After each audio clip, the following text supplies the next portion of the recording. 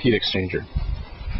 Holes have been drilled and a water outlet has been put on the right hand side and upper right, bottom left. This is how it looks. It's 2 sheets of paper to be welded together. Now, holes are being drilled as such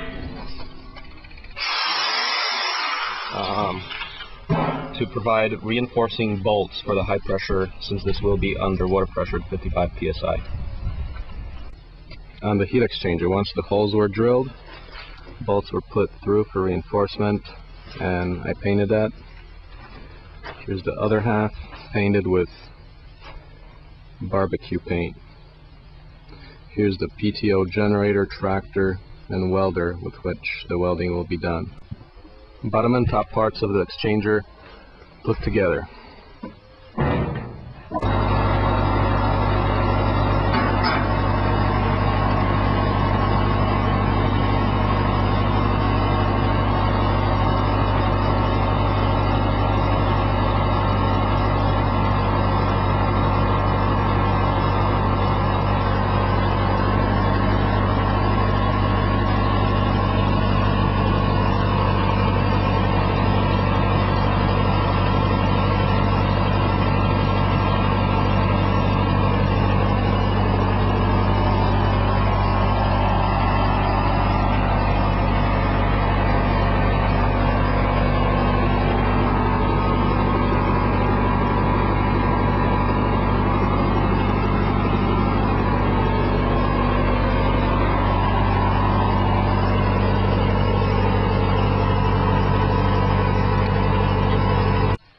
Okay, first try of the heat exchanger.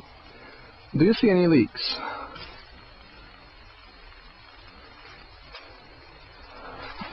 Any leaks here?